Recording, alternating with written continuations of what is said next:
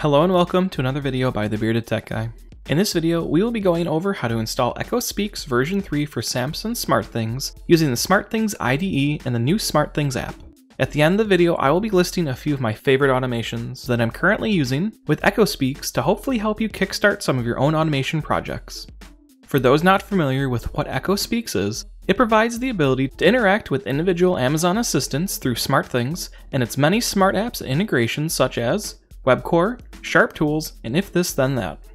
This is a great tool that really brings some great additions to your home automation. You can install this smart app via the SmartThings community installer if you have that set up already. But for me, I personally like to use the IDE. You also need to have GitHub integration set up within your IDE console. I will include a link in the description below for how to set up GitHub integration along with any other relevant information for this video. Before jumping in, I would like to mention that you will be required to log into your Amazon account on a third-party virtual appliance that you deploy. I'm not able to speak to whether or not you should do this or shouldn't. This is up to you to decide. I suggest doing some research on what everything does, which I will include links for in the description.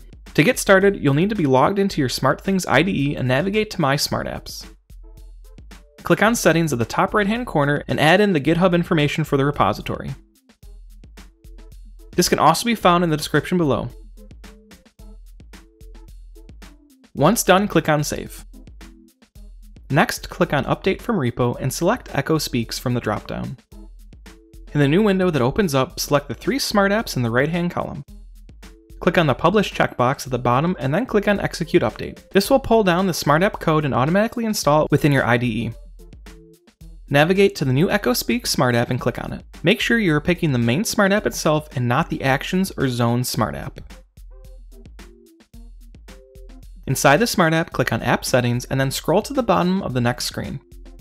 From here, expand on the OAuth section and click on Enable OAuth in SmartApp. Once done, click on Update.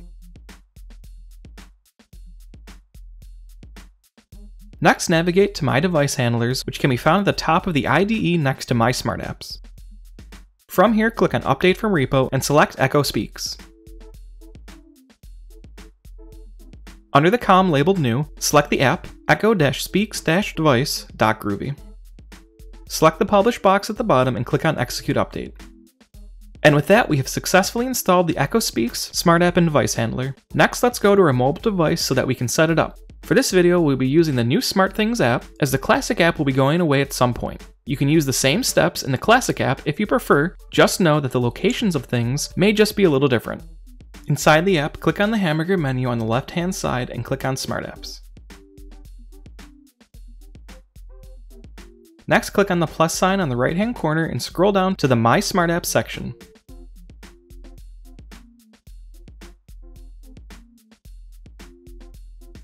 From here, locate the Echo Speaks SmartApp and click on it. Make sure you do not select the Actions or Zones SmartApps. They both clearly state not to install them from here. Once inside the app, click on Done on the bottom right-hand corner. This will bring you to the Installed SmartApps page. From here, click on the Echo Speaks app. Next, set your Amazon domain and locale based on where your Amazon account is. Once ready, click on Begin Server Setup, which will open a browser window. From here, copy the code in the gray box as we will need it shortly. Then click on the purple box under it. This will take us to another site. If you do not already have an account, you will need to make one by scrolling to the top and creating it. Once created, you can log in. Once logged in, you will be able to create a new virtual app. Under app name, you will paste in the text we copied moments ago. After it's pasted in, you will need to put a single space at the end of the name and then delete it. This allows for the text field to be recognized as being populated correctly. You must make sure to remove the space at the end, otherwise you will not deploy the virtual app correctly. Now scroll all the way to the bottom of the page and click on Deploy App. A gray window will appear under that, which will have some text scrolling by as the app is deployed. This can take a few minutes. Once done, you will see a green checkbox. Click on View. You will see a new window where you will click on Go to Login page to log into your Amazon account. In the new window, log into your Amazon account that has your Amazon assistants assigned to it. Again, you need to decide if you are comfortable logging into your Amazon account or not. I suggest you do your own research before logging in. Once logged in, you will see a past authentication message on the virtual app page. With that, you can close the browser window and navigate back to the Echo Speaks Smart App in the SmartThings app. With the Echo Speaks Smart App open, click on Done to save it again. You will then need to wait a few minutes while the Smart App communicates with the virtual app we recently deployed and pull our assistant information from Amazon. After waiting a few minutes, you can go ahead and reopen the Smart App. From here, you will be able to see all the devices Echo Speaks has discovered and created virtual devices for. You can see other devices that we detected that weren't added, and you can also change your settings for how and what devices are added. You can turn off auto creation of devices as well as enable tablets and other devices to be added if you want. If you have specific devices you don't want added, you can set them within this menu as well. Back at the main menu, you can set up both zones and actions, which I will not be covering in this video. Under that, you can check the status of your connection to the virtual application and Amazon. Next is the notification section. Here you can enable both push and SMS notifications for different events, such as if a device fails to respond to polling or if updates are available for the Smart App. Under notifications is device testing.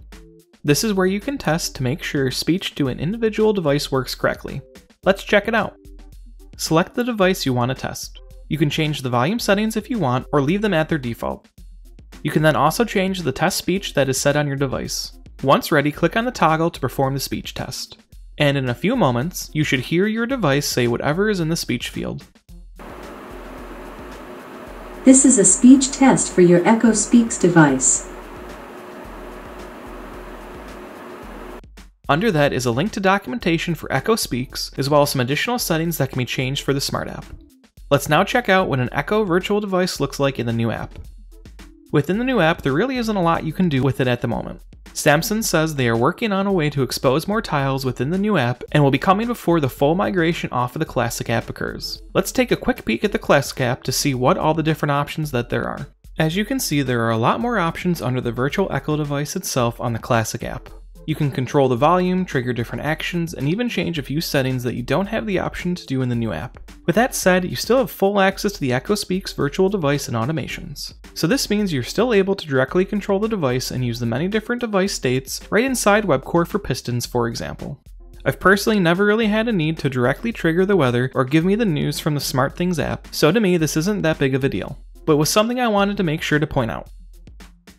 And with that, we were able to successfully install Echo Speaks version 3 on our Samsung SmartThings hub and set it up to include Amazon devices as virtual devices within SmartThings. We can now go and set up different automation tasks right within SmartThings or WebCore or any other smart app that supports it. A few automations I really like using Echo Speaks with are being verbally notified when the washer or dryer are done, being greeted when I come home and open the door, being verbally notified if windows or doors are left open when I'm leaving, and being notified if severe weather is expected. If you'd like for me to go over how to set up any of these automations, let me know in the comments below, and if there's enough interest, I'll work on putting together a tutorial on how to set them up.